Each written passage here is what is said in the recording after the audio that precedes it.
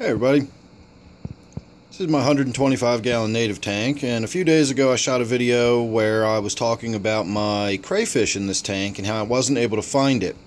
I did see a little piece of carapace, and I thought perhaps the crayfish had sloughed and was simply hiding. But the more I looked, the more I decided that is not the case. What I think I was seeing was a piece of carapace from the original crayfish that was in here. I had two. One sloughed, and while it was a soft shell, the second one killed the first one. And I think what I was seeing was a little bit of the remains of the original carapace of that first one that is no longer with us. But I looked over, and lo and behold, there she is. So the crayfish that I was not entirely sure about whether it was still in the tank or not is still in here. She's right there, but has not changed size or coloration or anything, so I'm pretty sure she did not slough. And what we were seeing was actually just the slough from the original crayfish, the other one that was in here. So that's all I wanted to do, was just shoot a quick update. I know there was a few people that were concerned about whether or not this crayfish was even still in here, but she is. I saw her walking around this morning, but by the time I got to my camera and got back, she was gone. You know, hiding under the rocks or something, and I couldn't see her, but I knew she was alive as of this morning, and now it's official. We've actually got her on video again. Quick side note, while I'm looking at it, you see the stuff that I wedged underneath of a rock? It's still wedged under the rock, but you can see it's been chopped right off.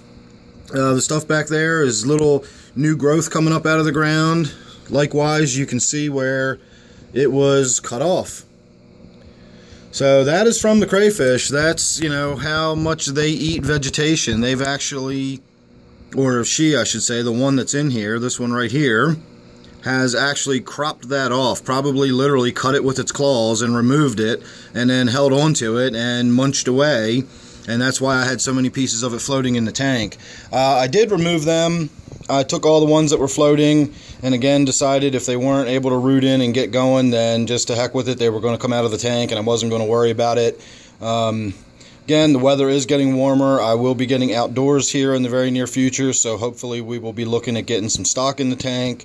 I still don't know exactly what's going to go in here. It'll be exciting, it'll be interesting, and it'll be fun.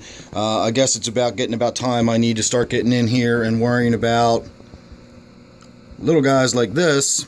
This is the mud sunfish. I'm pretty sure this is a mud sunfish.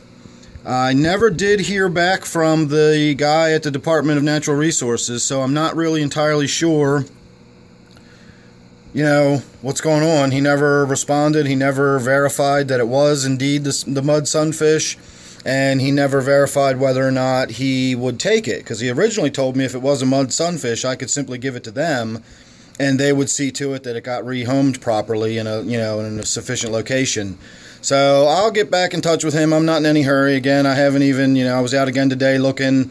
There is not so much as a sign of any fish yet, and it's only the first week in March or so. So, you know, we got a little ways to go before we get into the good stuff. But pretty soon I'll be getting out, and we'll be getting some more crayfish, and the action and the drama will pick back up.